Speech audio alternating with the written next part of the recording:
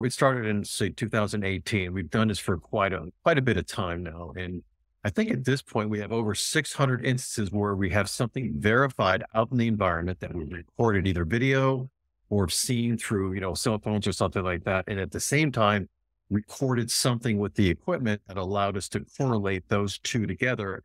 And then on top of that, looking back at the people, having them report that within some period of time afterwards, they would have some type of change to the body that indicated that something energetic went by them.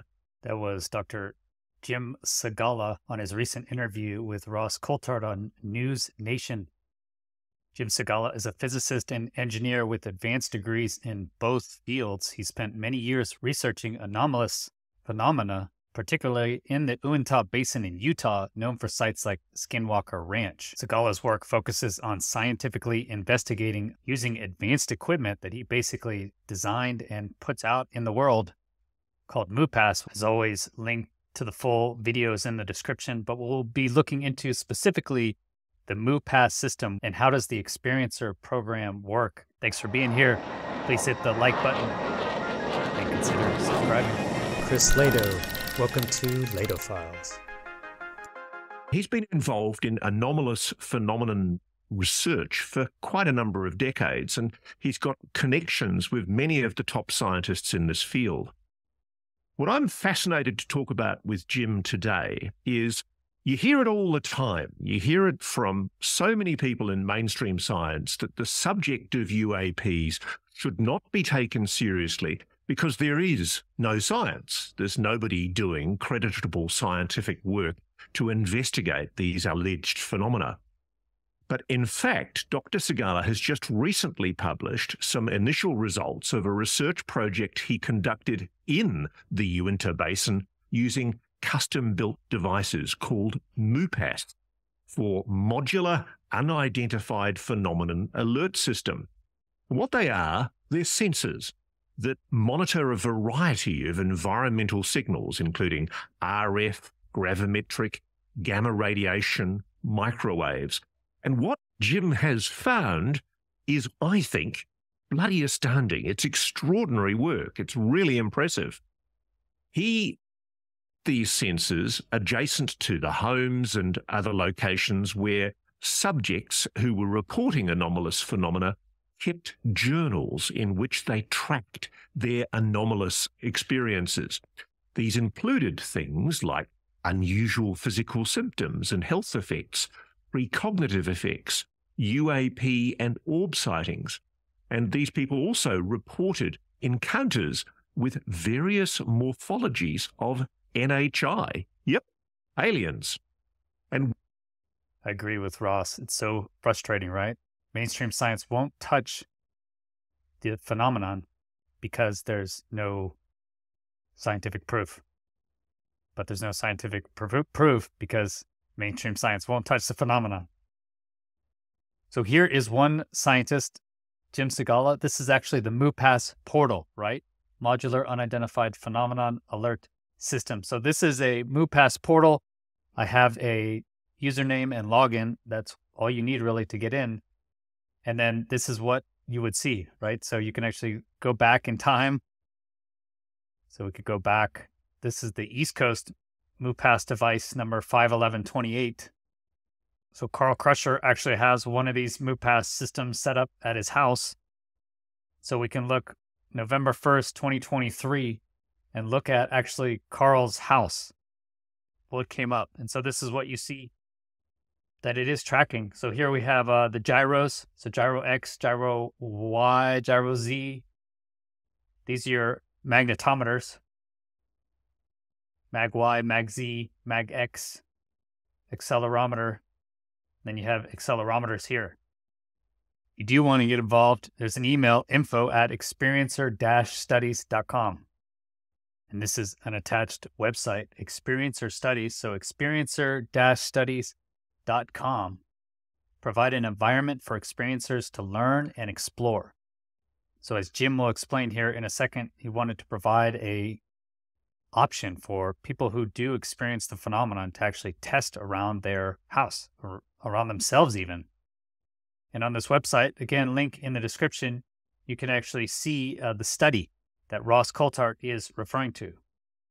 And this actually is the study, MUPAS Anomalous Phenomenon Study Phase 1 Results. So Uintah Basin Unexplained Phenomenon. Unexplained phenomena has been reported in the Uintah Basin for over 100 years. Many events were documented in the famous book, The Utah UFO Display by Junior Hicks and Frank Salisbury.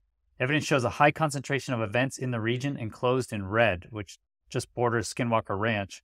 Many reported medical cases due to bizarre, unexplained injuries have been documented. They talk about this in the interview with Havana Syndrome. Many photographs have been taken of UAPs. So it's really to help the experiencers. Unsolved injuries for over 30 years. Many unsolved medical cases of patients with strange injuries has been documented. All these experiencers with stories of torment, really, now they have something to fight back with, is the idea. 8 documented life-threatening injuries occurred over the past 5 years. Others are known to exist. So in 2019, the Uintah Basin Anomalous Phenomena Study is initiated. So that's when they started this study 5 years ago. And the point is to record the signals known to arise when unidentified phenomenon occurs and correlate those to human observations in order to gain an understanding of the source. So it's to put out a bunch of these sensors as well as human sensors Jim talks about and try and correlate the data, try and just start collecting data and see if there's any signals that they can break out. Okay, and these are the results. Over the past 3 years, our study has grown to include an extensive collection of enthusiastic participants from the Uintah Basin, as well as other areas of the USA where strange phenomenon is known to occur. I'm also involved with this because they're trying to extend this program to the Hessdalen Valley. I'm actually going up to Hessdalen beginning of September. Hopefully Jim Segala will be there, maybe Carl as well, to try and expand this program into the Hessdalen Valley. If you want to try and support that or get involved, there are ways. The idea is to make it crowd-funded. So look out for news about that in the future. They collected over 3.5 terabytes of data recorded by scientific instruments in the Uintah Basin alone. Over 600 documented interactions with the phenomenon has been documented by our participants that correlates to environmental readings taken using calibrated scientific instrumentation. So that's what Jim's arguing, over 600 interactions with the phenomenon, which correlates to calibrated scientific environmental readings. They have 4 high-capacity servers are now online collecting the data for the study. And Jim says here, statistical accuracy predicting the occurrence of an interaction has grown to over 4.8 sigma. So Jim is saying that they can actually predict the occurrence of a phenomenon interaction up to 4.8 sigma. And 5 sigma is essentially the gold standard that something is real or statistically true. We continue to add new participants to the study at an increasing rate. Like I mentioned, if you want to get involved in this, contact Jim. And also, if you want to support it, look out for a program to actually buy systems and install in Hessdalen. All right, let's get to the interview. So that's where I really cut my teeth in learning how to be a scientist, what to do, what's the right procedures, things like that. So what have you been doing? You've been actually working at the Skinwalker Ranch, haven't you? You were involved in the ORSAP and AS studies, essentially the DIA-funded studies, the studies funded by the Defense Department.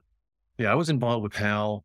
His institution was actually part of that whole time frame when they were Bigelow was trying to understand, what's going on the ranch and doing all this interesting physics and science on the ranch. And Hal was, of course, a big part of that. He was a Bigelow science advisor, so he was actually part of that whole thing and led a lot of the science for that. So I got involved when I was working with him. Later on, I actually was boots on the ground on Skinwalker Ranch doing investigations, looking at some of the injuries that are happening there and around in the general vicinity, unexplained injuries that were linked to seeing things or feeling things or having some experience with some kind of non-human intelligence injuries on people. That's how I got started in this field. So let's quickly deal with the broad proposition, Jim, which I posited at the very beginning of the show. What do you say to the scientists, the people in mainstream science who scoff at the notion that there is any scientific basis at all to anomalous phenomena? Well, it's all the same thing. in the scientific method, if you follow the scientific method and you do it properly, a lot of the problems that you would normally encounter in an investigation go away, because now you're doing statistics right. You're setting up your experiments so you can actually pull out statistics in a proper way. So when you come to a situation like this, you say, well, we have anomalies that are happening. We're having medical anomalies happening in some part of the country. So we're going to say, okay, how do we prove that? So first of all, you have to have a hypothesis that says, why are they happening? And then you design experiments. So a lot of the things that we do is we put together experiments that allow us to really dive down and show to people that if you take all the data and you use verifiable type of equipment, you have proper scientific data. This is a great point from Jim. Science is about creating a hypothesis and then testing the hypothesis. That's basically the scientific method, how it works. The problem is, if your hypothesis is too narrow, then you're going to rule out many solutions for your solution set. If you look back in history, when did the big scientific breakthroughs come through? It's when there was an anomaly, right? Rarely is it going to actually test the hypothesis they're looking at. It's really when there is a crazy anomaly going on. And that's where we learn. When something doesn't match our current models, that's when we can figure out what is actually going on. So that is the scientific method.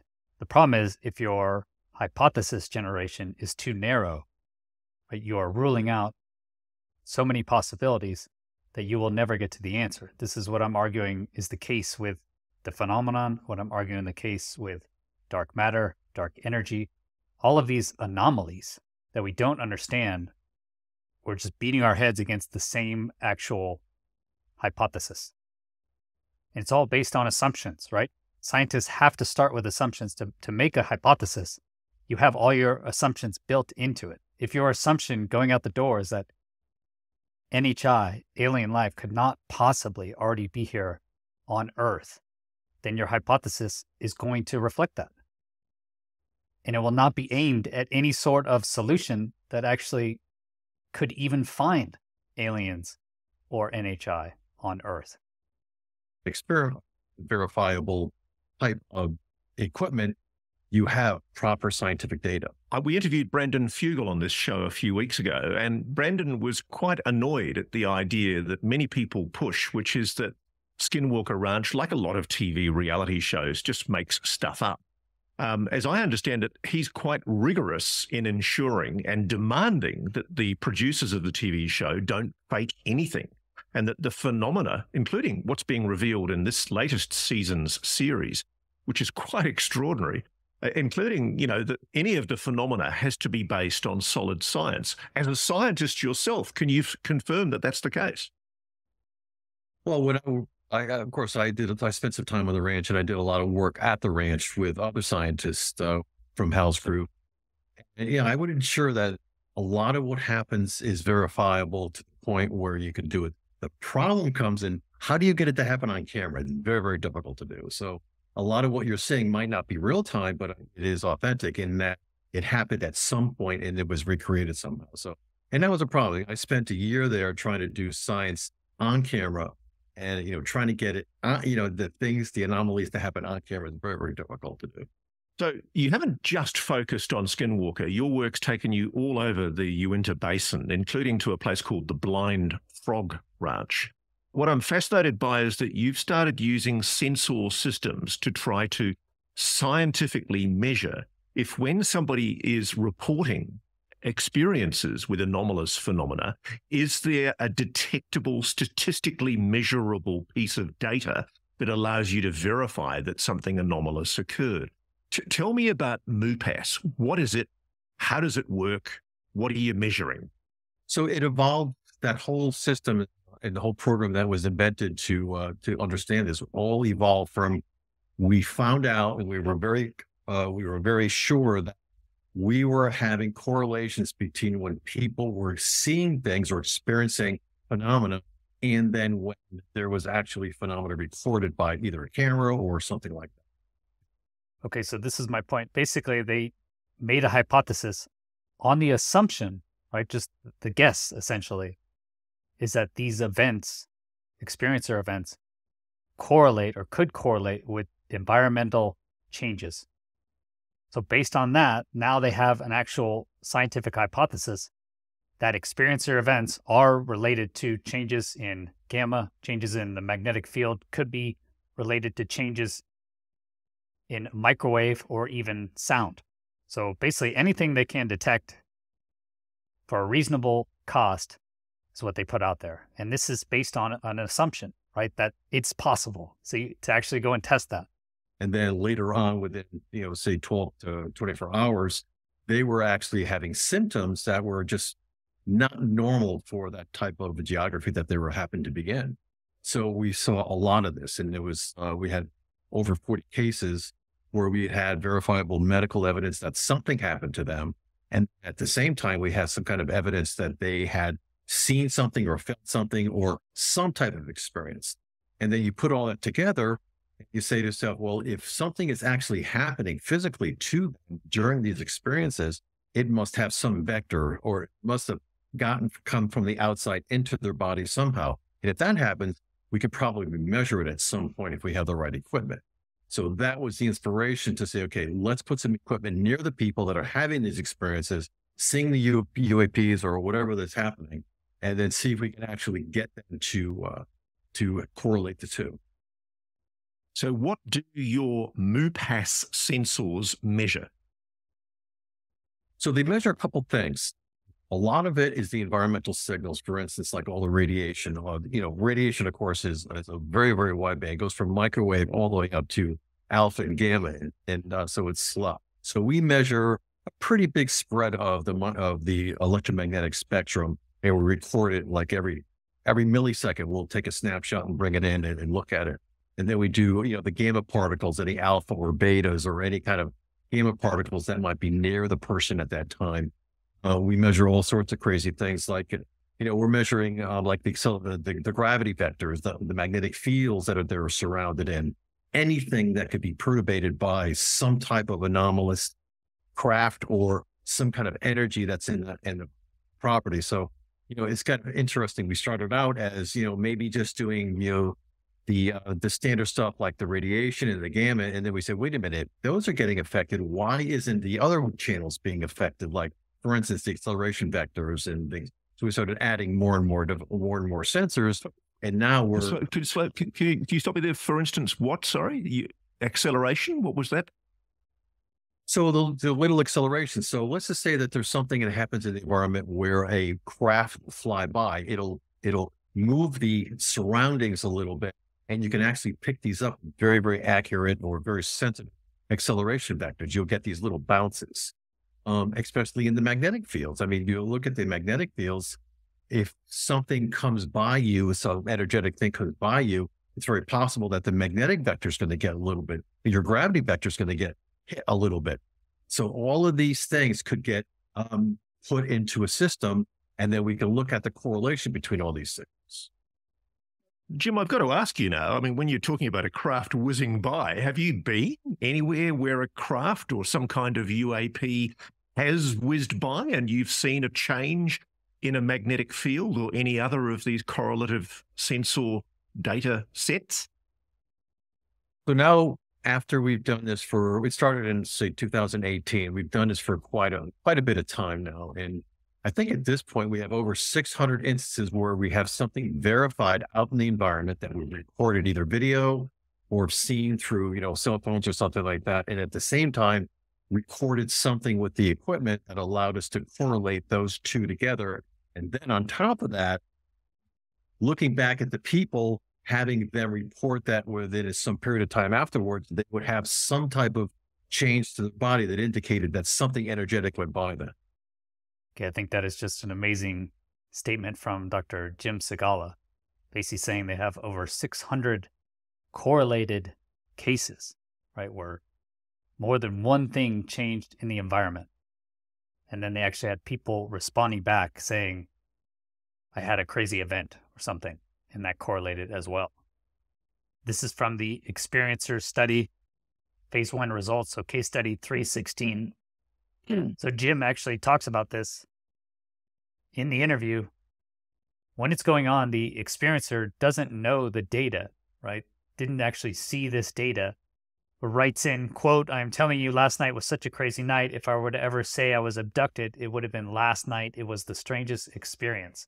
So this is that night, right? You can see tracked on gamma radiation right at this time, right at 1 a.m. to 2 a.m., the witching hour, essentially. I guess started at midnight, right here at midnight until about 2 a.m. And you also have correlated spikes in microwave. So this is one of those events Jim's mentioning, that they had correlated spikes in gamma and microwave radiation combined with someone saying, "Hey, I had a crazy experience last night." Now, again, does he say this every night? I'm guessing not. But this is one of those correlated events related to this MUPAS sensor. They say here the magnitude and character of the microwave readings for this event far exceed the typical household microwave signals. You also had the gamma was 22 times larger rate during the interval. The reported observation, so interrupted sleep starting after midnight, look at that, felt disoriented, confused, and commented the next day, "If I were to say I was abducted, it would have been last night." So follow-up data presented to the participant a week later. A report was generated and provided to the participant. So if this stuff is happening to you, then you could sign up and actually have some data out there showing that you're not crazy. Okay, in the study, they also say during interactions with the phenomenon, observations of UAP have been reported. Many sightings of UAPs have been made when participants experience interactions with the phenomenon. When dogs are nearby, UAP sightings typically make dogs react by barking. So Jim has this in the study allegedly correlated to those MUPAS readings. Here's more pictures, unidentified aerial phenomenon correlation. So correlated with the sensors, can you pick up a sensor peak?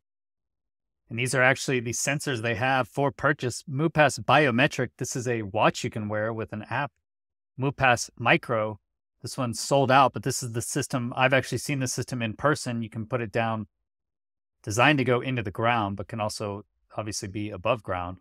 MUPAS Mini, I haven't seen this system. It's a microwave spectrum sensor module, and this is a module for gamma ray to detect gamma rays. And this is the MUPAS online portal system. So $20 each month supports the system. So for those people saying there's no science on the phenomenon, or at least for experiencers, that's not true. Okay, so this is a study you can go and reference. And if you want to get involved, you want to wear around one of these MUPAS biometric mobile options. It records a wide range of signals from the environment and monitors your biological marker simultaneously. Also reports this to that MUPAS online portal. So interesting stuff going on. If you want to get involved, links in the description. And if you're interested in seeing these devices deployed in places like Hessdalen, then let me know in the comments and hopefully we can set that program up. Thank you for watching. Please hit the like button. It really helps and it's free. Consider subscribing to get future notifications of when I release videos. And you might like this video. If you want to support the channel, join these great people over here, get exclusive bonus content, then click this button here, patreon.com/chrislehto, or become a YouTube member. If you want to continue the discussion, go to UAP Society Discord. Links are all in the description. Have a great rest of your day. Peace.